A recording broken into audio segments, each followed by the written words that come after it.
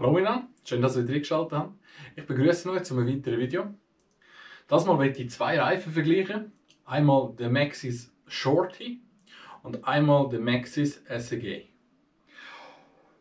Ich habe beide ein bisschen getestet, auf trockenen Trail, auf nassen Trail, auf allen möglichen Eigenschaften. Ich habe angefangen mit dem Shorty. Der ist neu so auf dem Bike, das ich gekauft habe. Und habe relativ schnell feststellen, dass er einfach bei verschiedenen Begebenheiten nicht so funktioniert, wie ich das gerne hätte. Ich habe natürlich zuerst an meinen Fahreigenschaften gezweifelt, bis ich herausgefunden habe, nein, das ist ein Matschreifen. Man sieht, er hat wirklich relativ viel Platz zwischen den einzelnen Stollen, so dass der Dreck, Schnee, was auch immer wieder entweichen kann. Und hat natürlich das Problem, dass ich in den trockenen Eigenschaften in flachen Kurven, so keine Berms zur Verfügung stehen, anfangen wegrutschen. Auf das aber habe ich dann mich mit dem Maxxis Assegai beschäftigt und habe den getestet und der hat wirklich coole Eigenschaften. Auch wenn es nass ist, wenn es nicht extrem matschig ist, hebt er sehr gut. Es kommt natürlich auch dort immer ein bisschen auf den Druck drauf an, wo man fährt. Bei so Wetterverhältnis fahre ich mit 1,3 bis 1,4 Bar. Ich habe einen Cashguard-Ring, der mich gegen Felgenschlag schützt. Fahre so relativ gut. Ich habe wirklich guten Grip, weil die Pneumöglichkeit hat, sich auch über die Gegenstände drüber zu legen und mit dem Profil zu verhaken. Aber das weiss man, das ist wirklich eine Philosophie für sich. Das macht jeder ein bisschen anders. Das ist auch okay so. Keine Diskussion wert. Das muss jeder für sich entscheiden.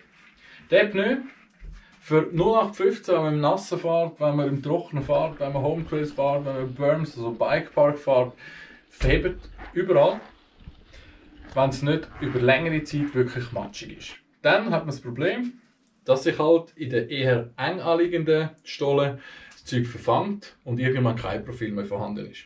Braucht aber relativ viel. Es sind beide sehr gut im Test für seine eigenen Eigenschaften. Ich bin einfach der Meinung, oder mein Fazit ist, du musst für dich entscheiden, fahre ich extrem viel Matsch. Trails habe ich bei mir überhaupt, auch wenn es regnet, sind die Trails matschig oder sind die einfach nass und haben immer wieder wie kiesige Abschnitte und. Dann langt ein Assegei perfekt. Wirklich. Dann brauchst du keinen Shorty für den Matsch. Fahre ich aber viel im Schnee oder sind meine Home Trails oder Sus-Trails, die ich fahre, extrem matschlastig und über längere Zeit matschlastig, dann lohnt sich eventuell eine Investition. Ich für mich habe mich entschieden für zwei Felgen, weil jedes Mal das Ganze abziehen, wieder aufziehen, das ist mir zu umständlich. Ist natürlich eine Preisfrage. Ich finde es aber so eine geile Kombi. Ich kann auch alles ins Auto rühren. Je nachdem, wo man angeht, entscheidet man sich für einen anderen Pneu. Sie haben beide seine Daseinberechtigung. Ich denke aber, wenn man auf Nummer sicher gehen will, wenn man nur einen Pneu haben will und einen, der in allen Eigenschaften wirklich gut fahrbar ist, dann ist ganz klar der Assegei der Sieger. Geile Pneu, hebt gut. Ich bin wirklich verdammt eine Stunde, als ich vom Shorty auf den gewechselt habe, was auf einmal möglich ist. Weil in Kurven Druck, dass man ausüben kann, ohne dass irgendein Berm verfügbar ist, richtig geil. Ich denke, man sieht es relativ gut. Der Profilunterschied, was halt auch der Vorteil ist, gerade wenn Matsch oder viel Schnee rum ist, dass sich das Profil vom Shorty besser wieder lernen kann.